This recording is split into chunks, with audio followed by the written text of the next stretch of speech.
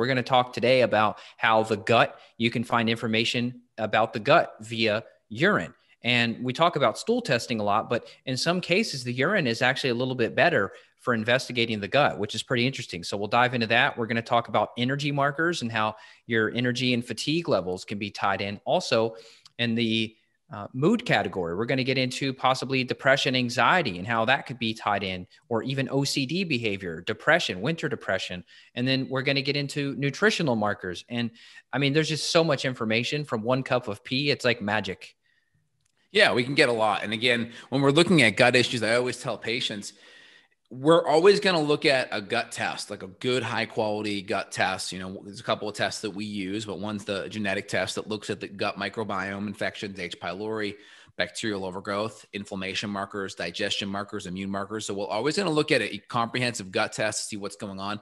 But it's nice to look at the organic acids because sometimes, most of the time, I would say they kind of correlate, where if we see some kind of bacterial overgrowth or a fungal overgrowth, it will a lot of times say it on there. I do find the organic acids do pick up fungal overgrowth far more often than stool tests do.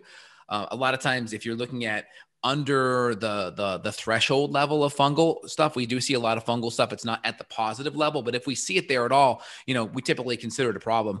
And then third, we may not see total congruence. Like there may say gut issues on an organic acid test, but not on a gut test. And guess what? If we just see it anywhere once, then that's enough for us to kind of move forward on it. We don't need total agreement. It's just an extra check. It's an extra net to catch anything that could be missing. And of course, we get deeper look in what's happening nutritionally, methylation, B vitamins, sulfur metabolism, detoxification, mitochondrial functions. We really get a good window at what's happening up underneath the hood. Yeah, I want to show you this 3-year-old. If you'll let me share my screen, I tried to click on it. It says you got to enable it for me. But I've got a 3-year-old little girl as a client who has been to conventional doctors and she can't get help. And the pediatrician, of course, is just saying, hey, possibly do some vitamin D. And that's really it. Okay, now I can share. So let me pull this up here. Can you see that? Yes, I can. Okay, good. So the people watching too, if you're listening via audio, I encourage you to check out Dr. Justin's Justin Health YouTube channel.